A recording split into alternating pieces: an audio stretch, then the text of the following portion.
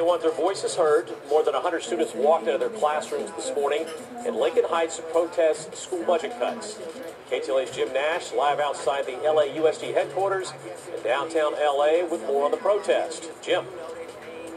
Yeah, Glenn and Leila, you know, there's more than 100 future doctors, nurses, and medical technicians who have walked out of their magnet school this morning, came downtown here to the LAUSD headquarters building, that's where the school board meets, to bring their protest directly here to the top people. They're very upset because of state budget cuts coming to education, specifically a program that includes their busing to their magnet schools. A program they say is critical to their futures. No bus, no future! No bus, no future! At 10 a.m., more than 100 students at Bravo Medical Magnet High School in Lincoln Heights walked out. We will help you get to your destination if you please stay on the sidewalk. They chanted in protest against huge state school funding cuts. No bus, no future! It's just for our future, our colleges, and a general feeling of unity and respect for one another. And that can't be achieved when people are segregating in different communities. And we know that's the root cause for these budget cuts. And they marched some 4 miles towards LAUSD headquarters downtown.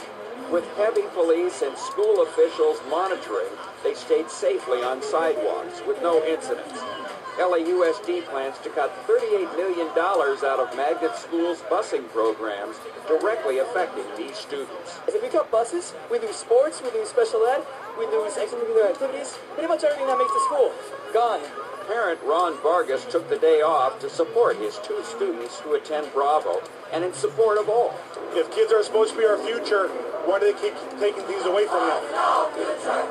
No bus, no future! About noon, they arrived at school district headquarters to bring their protest directly to the LAUSD board.